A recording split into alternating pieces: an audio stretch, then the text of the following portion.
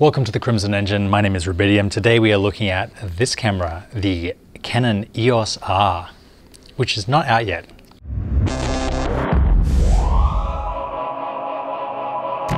I'm shooting this in the pretty awesome test bay at Canon in Burbank. They have lights, they have focus charts, they have a whole bunch of cool monitors and things to look at. So I was able to get my hands on this camera and just wanted to play around with it a little bit, put it through its paces, just get a sense of what the usability is for cinema, because that's what I'm most interested in. How does this function as a B or a C camera for the C200, C300 users out there? If you have a 5D Mark III or Mark IV, is this the camera you've been waiting to upgrade with? If you don't have a second camera and you're thinking about maybe getting a second C200 for alternate angles, will you be able to get away with the EOS R, which is maybe a quarter or a third of the price? Because this is a mirrorless camera, the dynamics are different. Going back, you have this area here, which is the customizable ring that you're able to set to control. This right now, it's controlling the aperture. But you can also set it to control shutter speed or any number of things that the camera lets you customize. There's a big flip screen on the back, which is a huge step up from the 5D Mark II and Mark III that I have, because you can turn this around, and if you're operating a second camera or using this as a camera on a tripod, you can bend the screen around and be able to check what the camera is shooting.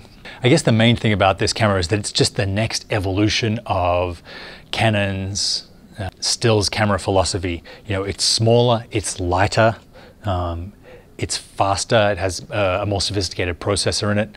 It fits one SD card instead of the SD and CF card that my 5D Mark III does, which meant that this camera was never going to be able to record in 4K RAW, just because the data transfer rate that SD can achieve just isn't the same as CFast 2.0 cards. And they didn't want to put a CFast 2.0 card in this camera because the media is more expensive and it's going to scare away a lot of the lower end photographic consumers that this camera is going to be the target audience of.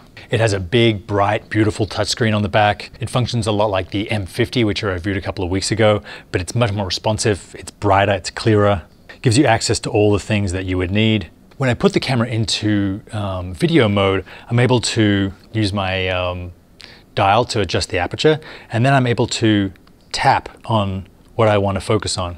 This camera also has dual pixel autofocus. It will track the subject's face. It'll give you a track variety of faces and allow you to tap or switch between which face you want in focus. It'll track an object as you move towards it or move beside it or move away from it. Being the next evolution of stills cameras with video component, it is just that much faster, that much quicker, that much more responsive.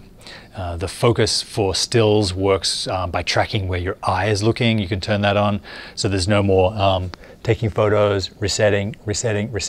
You just look at the person's face, or it tracks the face and it'll keep it tight. You can also turn on eye tracking if you're at really low apertures. This is an 85 1.2, so your depth of field is going to be incredibly thin. This camera will actually track the subject's eyes, lock onto it so that your photograph is going to be sharp, even at razor thin depths of field. So I'm shooting a video, I'm able to change aperture while it's shooting, I'm able to change ISO while it's shooting, I'm able to monitor the audio, which you can put through the audio port, and I'm able to turn the audio up and down by tapping the screen rather than adjusting something inside the camera settings. So that brings us to the video capabilities. This camera shoots 4K, but it does so by cropping in on the sensor. This is due to, Canon says, the processing and data requirements from the 4K. It has a 1.7 crop. You can use the entire sensor to film video if you film in 1080p. You can then go down to 720p and shoot slow motion.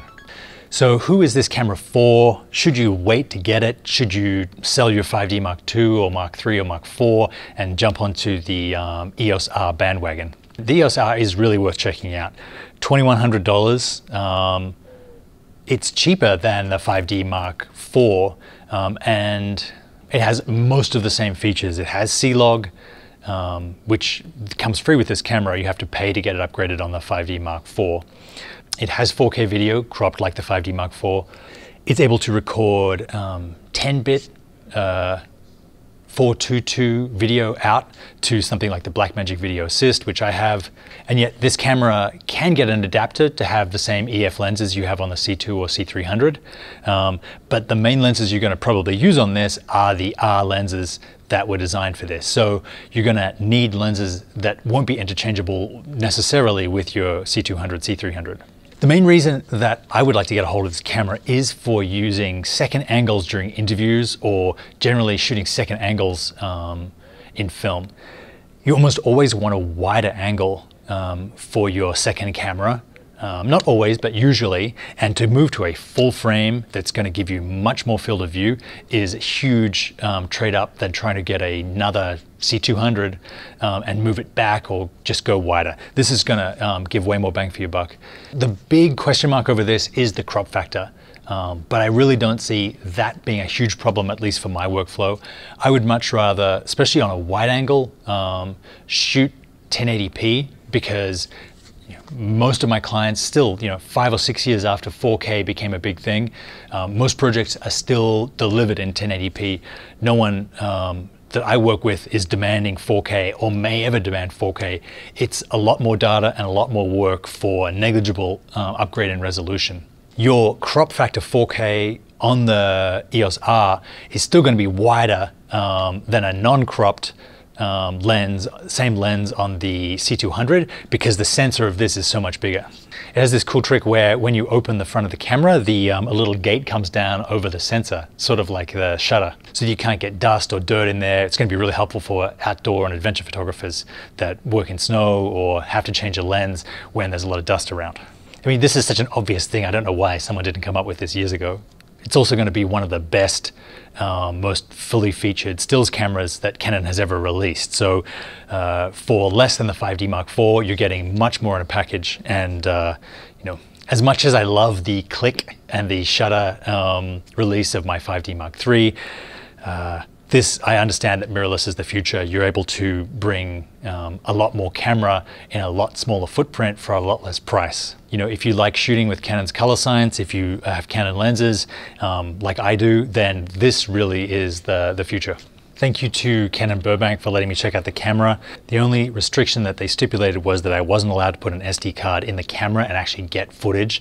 But as soon as they allow that, I'll come back here, shoot some test shots and some scenarios with this camera and get some test footage for you guys to check out.